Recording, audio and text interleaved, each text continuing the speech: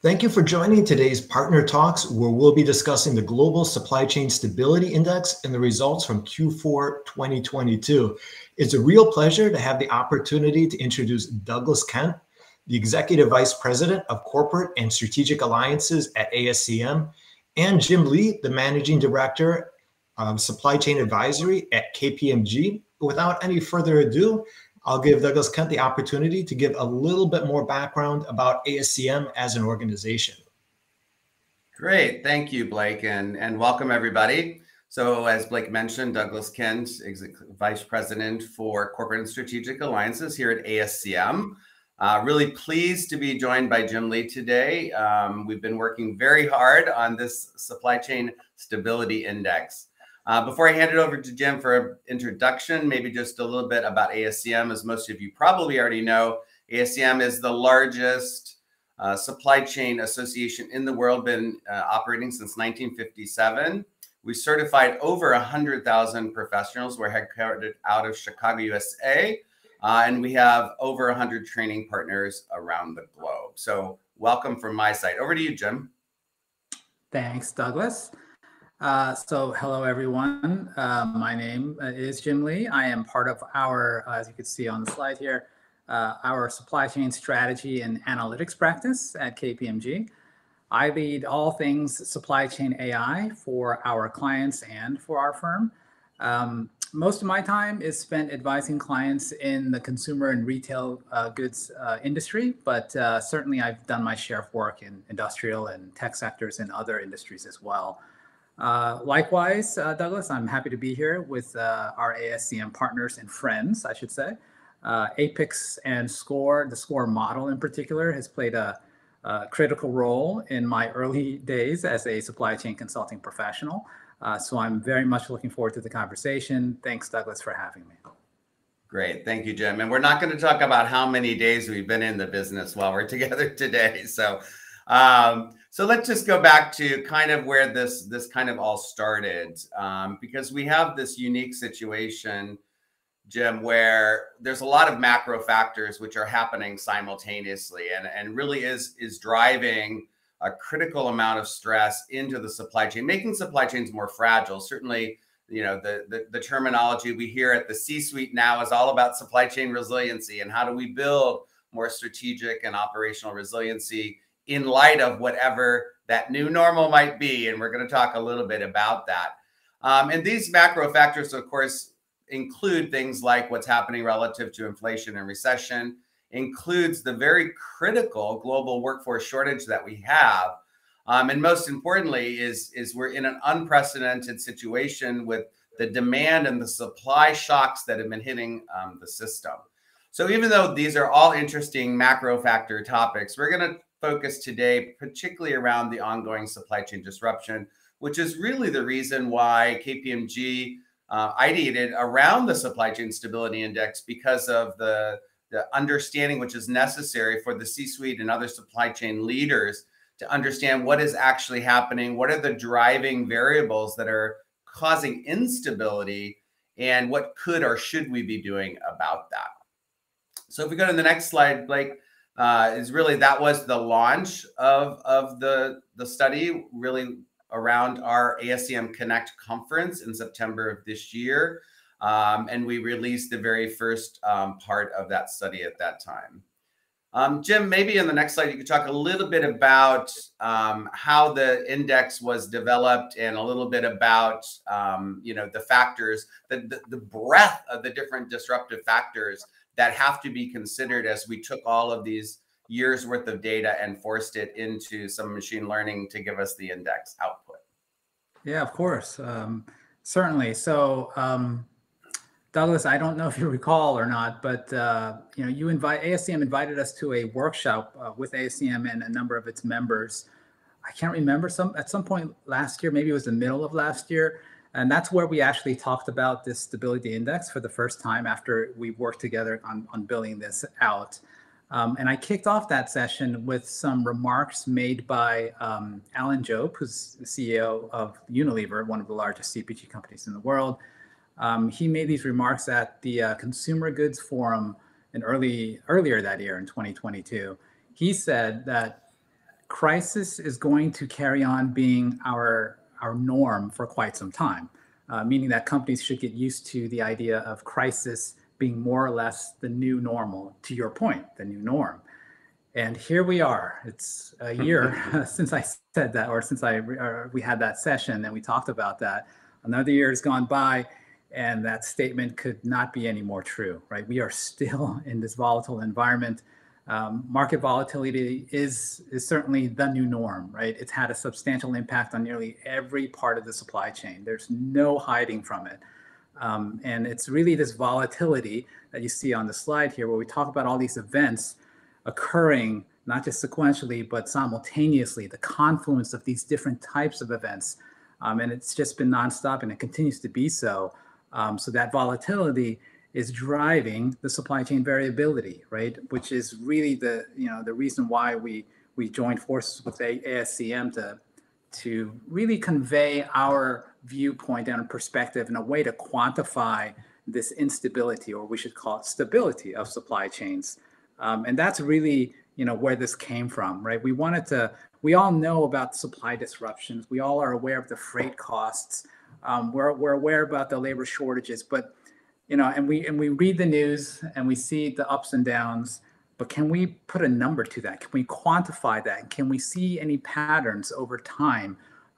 No one can predict the future, but to get a better view and better quantifiable understanding of this volatility and what it's doing to supply chain organizations, we felt that would be a tremendous help, right? And to be that voice for the marketplace. And so that's really, what drove the stability index and brought it to fruition. Yeah, and I think that genesis, what we all intuitively, just as you well quoted, we always had the sentiment that there was going to be no return back to whatever norm was. But to be able to actually quantify that, I think that's critically important for us. And also just to reemphasize just the breadth of the different activities. When it seems always that when one thing becomes better, we see now, for example, sea freight capacity and costs are going down, not back to a norm, but they're certainly down from their height, where there was a 10x increase in a matter of 12 to 16 months, where we went from $1,800 for a container shipment from Asia to the port of LA, and that went up to a height of 18,000. In fact, we saw industries that were retailers in particular. They were not just looking for containers. They were actually renting entire vessels, right? Right. So as soon as one thing gets better, Jim, right, then something else goes awry. Now we have all this geopolitical instability relative to the Ukraine war, as emphasized here. So it isn't just, we were, I think, initially focused very much on, what the pandemic influence to instability was. And I think we're much further beyond that. So let's talk a little bit about that, Blake, on the next slide. And let's talk a little bit about what variables are in there, but how did the index come about in terms of actually bringing that set of variables down to a quantified number that we see here? And then we can talk a little bit about the trajectory. That's right. So not to bore the audience to death with a dissertation around data science, but that is really the fundamental foundation of this, right?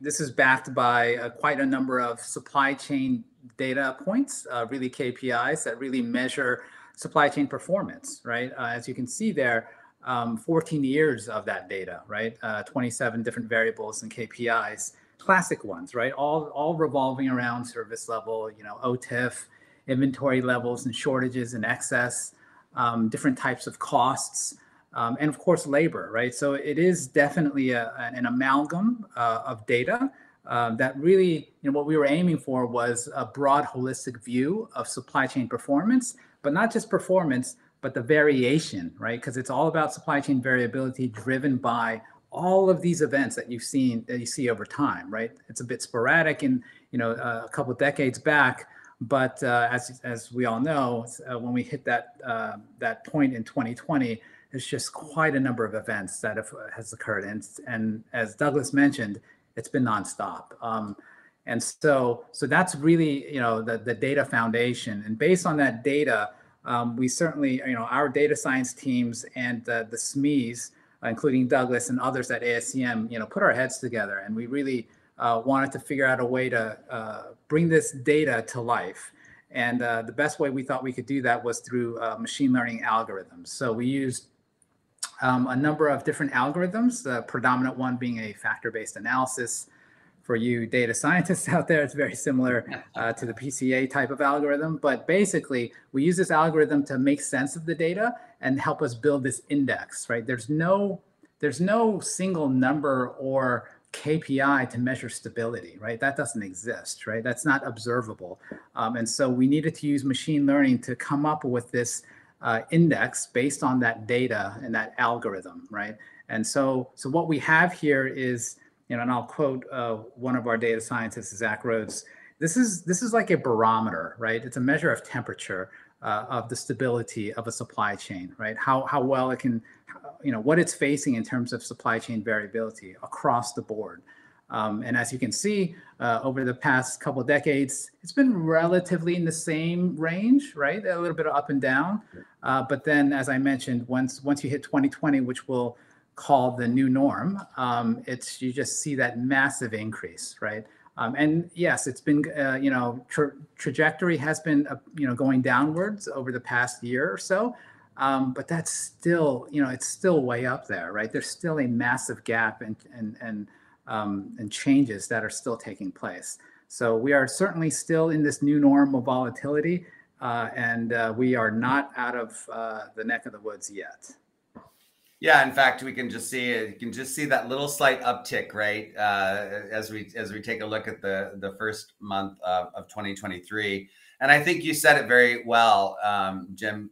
As we had our geek out moments on what variables could be used and what does that mean, and how do you actually come up with something that's quantifiable?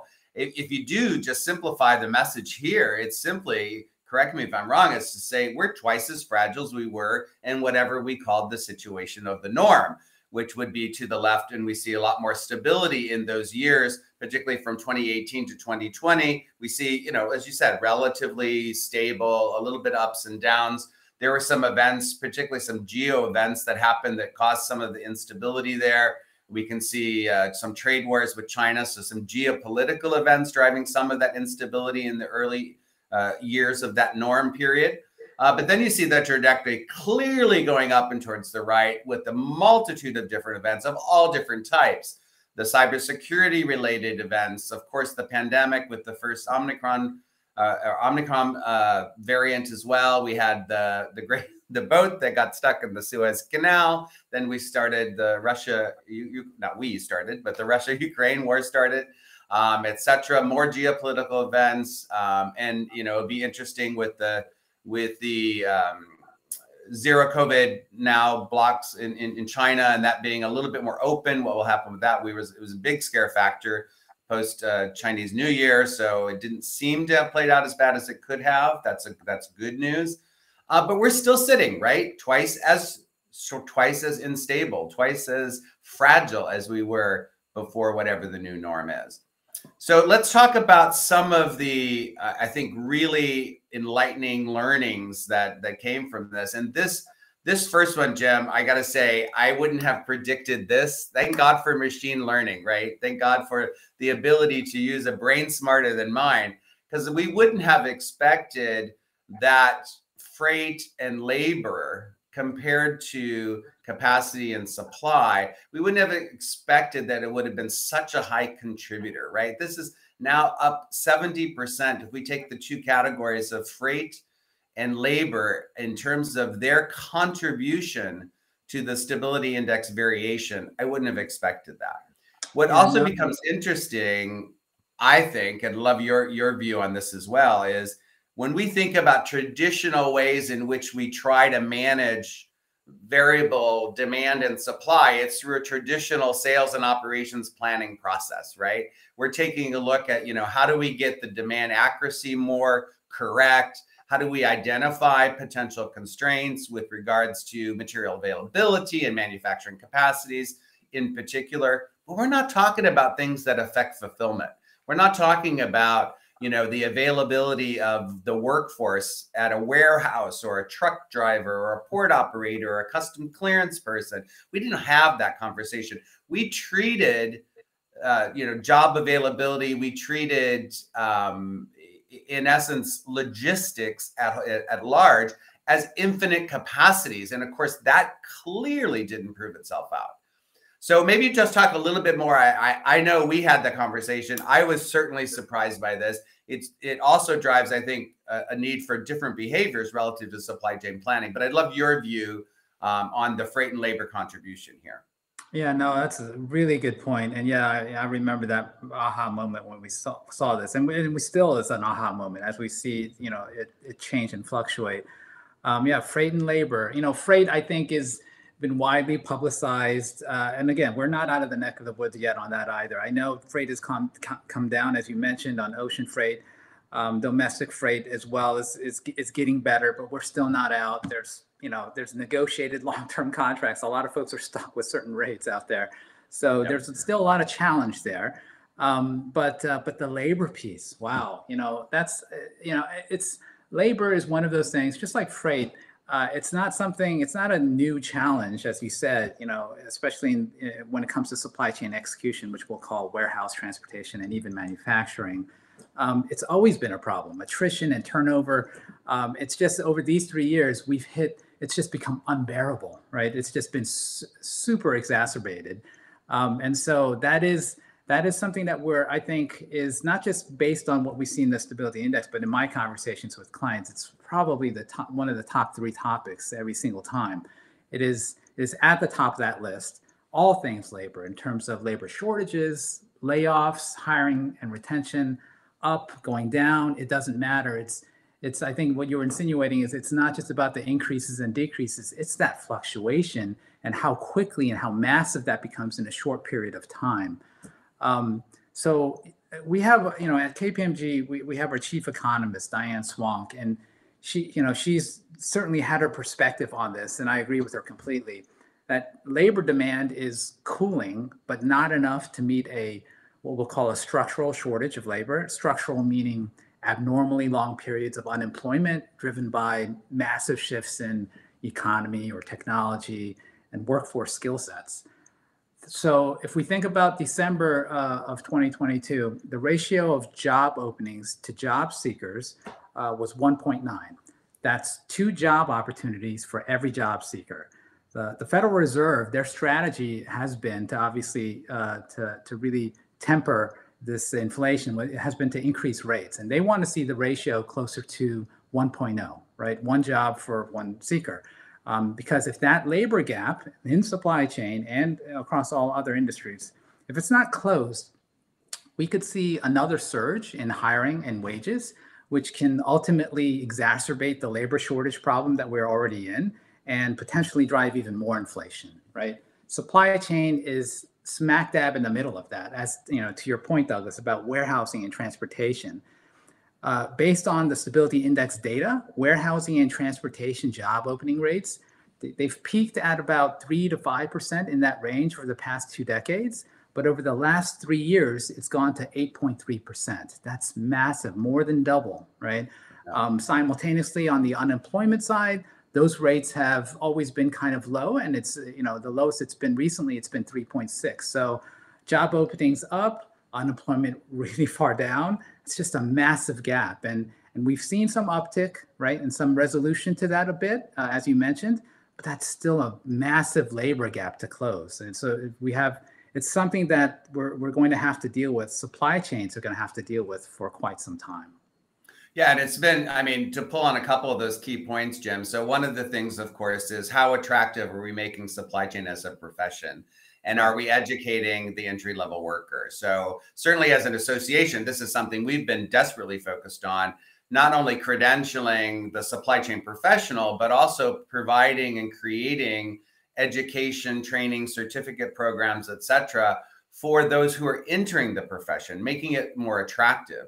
I think as a profession, we've done a terrible job sharing really the sexy nature of what it is that we do. I mean, look at the analytics skills, the digital training on order entry and how things work inside of a warehouse. I mean, these are critical skills and competencies that I think are maybe one of the best untold stories, right? It really is something when you enter into it, it's not just a job, it really is an entry into a profession. So we as an association have been super focused on that. The other point I want to just emphasize that you rightly made is, obviously filling this gap is no easy thing. But even as we see, for example, pricing of, as we mentioned before, and it's true on multimodal pricing, but certainly ocean freight pricing coming down, et cetera, we're not seeing the PPI index coming down, right? We're not seeing that happen. So we're having to attract in labor. We have to pay more, right? To the point where goods haven't yet become cheaper, right? And this is where I think when you take the macro factor into play, you say, wow, normally when you see the total cost of goods going down, because for example, the cost of freight goes down, we would hope to see that the overall PPI would also start dropping. We haven't seen that yet, right? And I think as you mentioned, as protracted as this continues to be, I think the more we're going to actually see that situation continue. So we had that aha moment, but let's then talk on the next slide about capacity and supply from that perspective as well. So of course, what we see is that commodity and raw material costs, to my point, are still up there, right? So we don't see the cost of goods going down as we might have expected.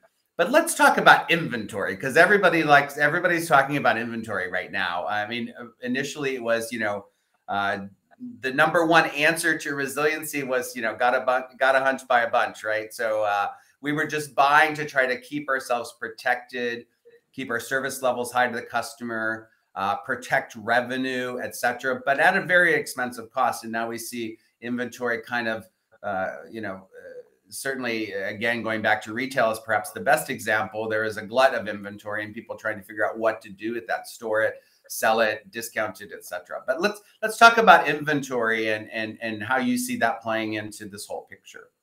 Yeah, no, it's a very good point. And inventory, like many other dimensions that we've talked about, we've seen it go in both directions, depending on the scenario, depending on the industry, depending on, the timing.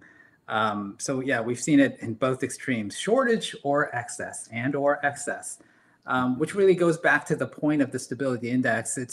It's not meant to be, some sort of, tool to arm supply chain practitioners to say, hey, this is how I'm going to implement this quick fix. No, it's really about the long-term, view of this, which is really the fluctuation, the ongoing ups and downs, right?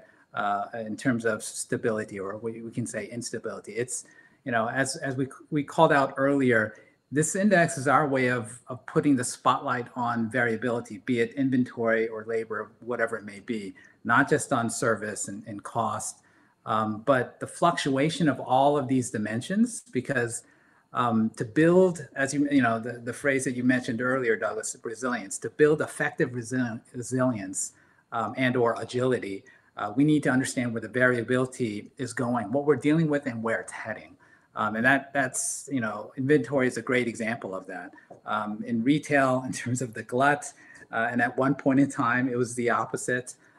So it's definitely been a ride, if you will, in terms of the ups and downs of inventory levels. I mean, a lot of that is, all these things that you see here are kind of interrelated, right? The raw, what's causing a lot of these ups and downs? Raw material costs, right? Commodity prices going up and down, supply disruptions and material shortages, right? All of this all kind of interlaced, as well as even labor, right? All of it kind of comes back to, how they all are contributing to that inventory problem. So yeah, in terms of the clients that we've worked with over the past year, inventory certainly has been a predominant issue, just as, if not as important as labor and the many, we have a top 10 list of all these different challenges that clients are dealing with, but inventory is certainly up there. And we're seeing a lot of different tactics being put into play in terms of optimizing that level of inventory. Yeah, let's talk about those interrelationships, because Jim, that's a terrific point, because what we do see is, and at risk of sounding pessimistic about what the future is, let's talk about the optimism, right? So the good thing is that recognition that there are supply chain operating model competencies that we perhaps didn't focus enough on. Inventory strategy and policy is a great example. Supply chain network design and optimization, and that interrelationship to where and how you store inventory. These are now what we're seeing. These are operating model competencies that organizations are now investing in, right? How do I run scenarios against my supply chain network? Do I build out a digital twin, et cetera? So the good news is there's recognition of the level of importance, and then therefore that competency is being built out in organizations. That also is driving some of the workforce issues, because now we're either expanding or bringing in capabilities that maybe previously didn't even exist. So I got to go out and find those skill sets. I got to grow my talent to be able to do the things that I want them to do. So just that sort of interrelationship factor that's there.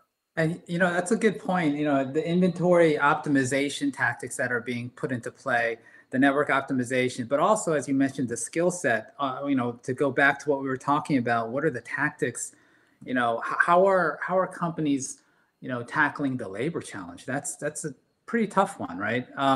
I'd say, we had a recent survey, KPMG Global Economic Outlook survey, and we polled our, these clients, these companies, and these executives, and 76% of these executives plan to invest in labor-saving tech. Tech is a huge enabler to a number of these challenges, including labor. And they're doing this especially in terms of the workforce to ensure investments have productivity growth to justify those higher wage gains. It's not by substituting capital for labor, but by using tech, AI, robotics, and automation to bridge those skill gaps and to really look at labor, and not just this near-term labor shortage problem, but labor in general for the long term. Yeah, I think that's a really, and that's a Pandora's box if we open, like, what do you do with de-skilling in order to apply technology and et cetera? I think people get scared of that a little bit, but really it's the answer to make not just a more efficient and productive workforce, but one that's happier with what is left for them to do, because that's the stuff that really the value add is.